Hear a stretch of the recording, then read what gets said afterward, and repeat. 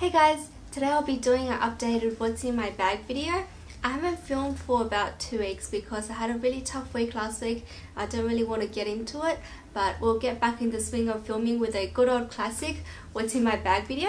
So this is my most recent bag. I believe I've shown it in one of my favorites video 2 months back. This is a Coach bag. I got this from DFO, or Direct Factory Outlet, here in Sydney, Homebush.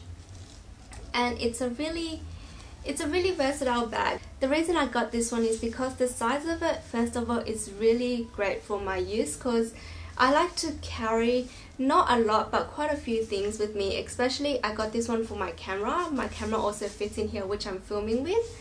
And also the material here, this material is not actually leather, it's actually quilted like waterproof material, and it's really unique if you look at it. Kind of looks like a pineapple pattern. And here you can see there's a crossbody strap, and I use this for using it every day for crossbody. But if you don't use it for crossbody and you just hold it like this, it's also very versatile, because this strap is not too long that it hangs down too low. And also this little thing, when I actually bought it, I thought, you know, this little handle is a bit too small to do anything with, but if you actually got it on your arm like this, it holds really comfortably. And also the little Coach tag here, just a little accent piece. So we'll dive into what's in here. That's what the inside looks like. So it's just normal grey lining with the Coach label there too. And it's kind of unfiltered because I just grabbed my bag as it is. So basically right now it's pretty messy with receipts and used tissues probably as well. So the first thing I'll grab out is obviously my phone. This is a Samsung Galaxy S3. I looked at the S4 yesterday in one of the Samsung demo places, and it actually looks pretty interesting because they have the the hover thing. Like you can do this to the phone and it flips the screen, and you can put your finger not touching the screen, and you can scan some documents as well. It's really cool, but I'm still contemplating whether I should upgrade or not. It really depends on my plan as well. But here's my phone. Second item is my keys, and I keep my phone and my keys in these two front pockets. So the bigger one I put the phone, and the smaller one I put the keys. And here's my wallet. This is a new wallet from Coach as well. I got it a few months back as well, and I really like this one because it's nice and thin. I like my wallets nice and thin and small, and it just opens up like that. So really nice. And you guys might be finding a phase at the moment. I like my items purple. I have a shopping list from yesterday because we went out shopping for Mother's Day, so I got a little shopping list. Some receipts from the post office. Oh, I'm not sure what this is. A post-it note with some information on it. I also got a ticket to Wildlife World. I went there about 2 weeks ago, and personally speaking, I don't enjoy it that much anymore because they've minimized the area of the Wildlife World, so it's much more smaller now, but it's still same as, like, it's still expensive. So I don't really recommend you guys to go. A Chloe perfume sample, and a business card from a priest we met up with. Also I have some Milky Way chocolate bars. I'm not sure for you guys, but when I get really hungry, I get low sugar levels, so I feel dizzy, so I need them with me just in case for these emergency times that I don't have food with me. Nearly dropped one. Hand sanitizers for hygiene purposes obviously. And my coin purse. I believe I showed it to you guys before, and it's a Orton coin purse. I find this is the easiest coin purse I have. I have plenty of train tickets in here that I used up, so I should chuck them away. I have the most recent one, and my student card is in here, a Despicable Me sticker, and my apartment door card.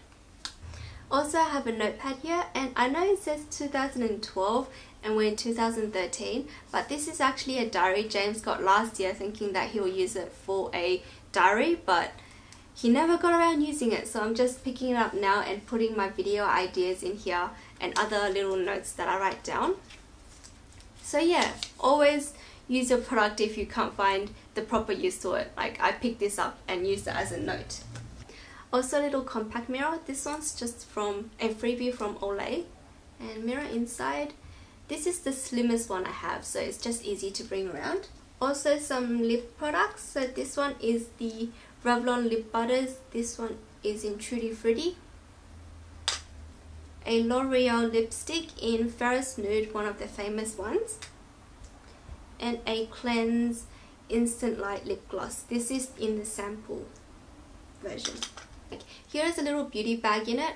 You guys might have realized I don't actually bring a lot of makeup around because I just find myself not touching up a whole lot. So I don't want to put that much things in my bag and not using it. So here's my absolute essentials for beauty purposes. A little lip conditioner. So this is still my Elizabeth Arden lip conditioner with the tiniest bit to go. A clean and clear oil blotting paper. These are essential in my makeup bag.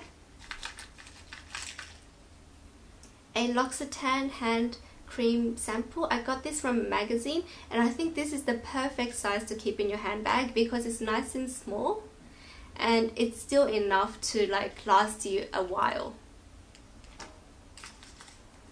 A Chloe perfume sample. This is one of these things that I like when you buy perfume. You just ask them for samples. So here's a little one.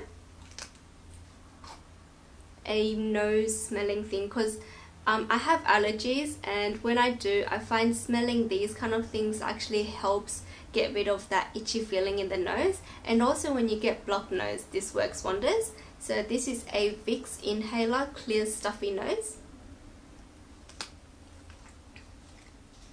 A Cool Mint mouth freshener spray thing.